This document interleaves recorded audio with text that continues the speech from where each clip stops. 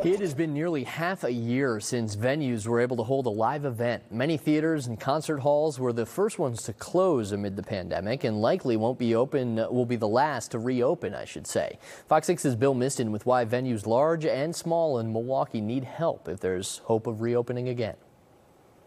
It's been a long time since the lights lit the Pabst Theater stage, and hundreds filled one of Milwaukee's performance venue gems.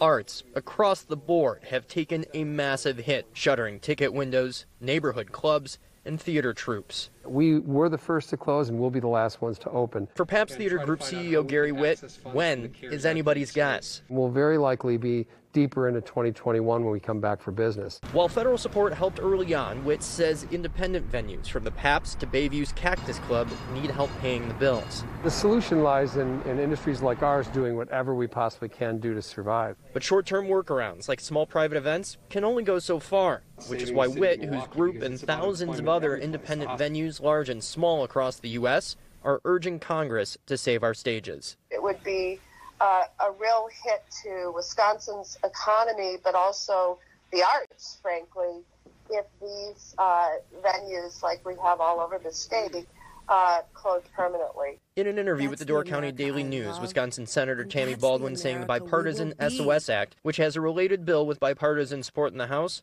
would offer grants to cover costs like payroll, bills, and PPE. It's not just about saving the Pabst Theater Group or saving the Rave or saving Cactus Club or Shank Hall. It's really about saving the city of Milwaukee. Because, as the way Witt sees it, the soul and identity of every city is the experiences people have. And if the lights go down for good, there won't be much of an experience left.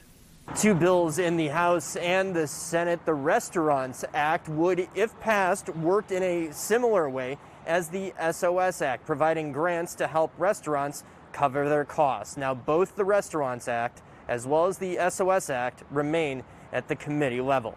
In Milwaukee, Bill Miston, Fox 6 News.